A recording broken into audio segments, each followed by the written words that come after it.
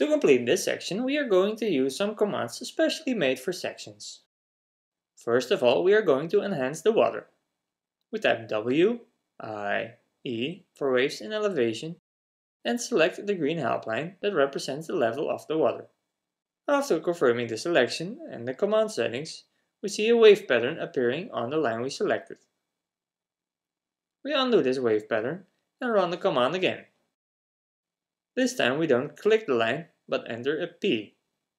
By typing a P, we select the previous selection, a native AutoCAD option. In the main menu of the command, we now type an H to change the height.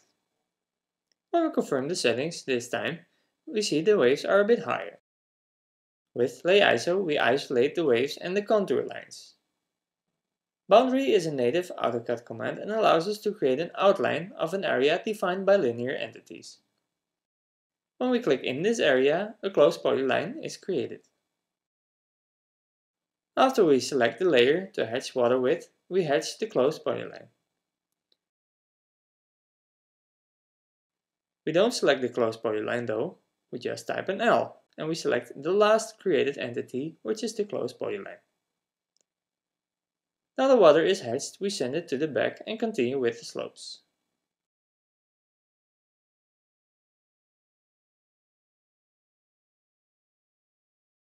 On these slopes, we want to draw grass. There are plenty of grass blocks, but they often need to be shortened, extended. They grow perpendicular to the line, not to mention to place them on curved entities. By typing G, I, E for grass in elevation, we only have to select the green help line. We use the default settings for the left slope, so we hit enter to continue. For the right slope, we enter a P for presets and enter 11 for wild grass. After confirming, we see a different configuration of grass. Finally, we are going to place reed at the water sides. We do this by typing R, I, E. When we run the command on the left side and use the default settings, we see a reed appearing. It's not the species we want though, so we undo the command and run it again on the same line. In the main menu, we enter an S to change the species. We'll also place reed on the right side.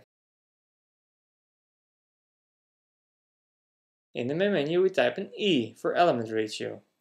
We set it to 30, and when we hit enter, the command places reed that is twice as dense as the left side. With a few actions, we added a lot of detail to our section. As long as the commands are stamped with the social download stamp, you can download them for free and try them out. Find the links in the post. Enjoy!